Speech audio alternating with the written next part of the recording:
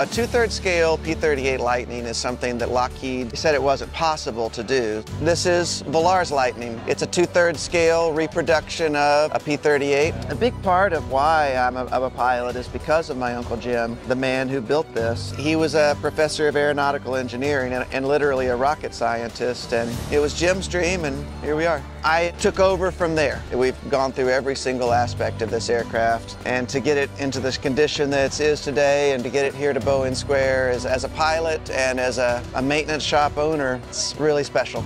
The P-38 has some rather interesting aerodynamic characteristics. This one certainly does too. This thing wasn't designed to go 400 miles an hour like the original Lightning was. It cruised out at about 145 knots. The reward of coming here was just to be here on my Uncle Jim's plane and Volar's Lightning. People have come up to us and just thanked us for having it here. If aviation is your dream, if it's your passion, if it's what you want, do it.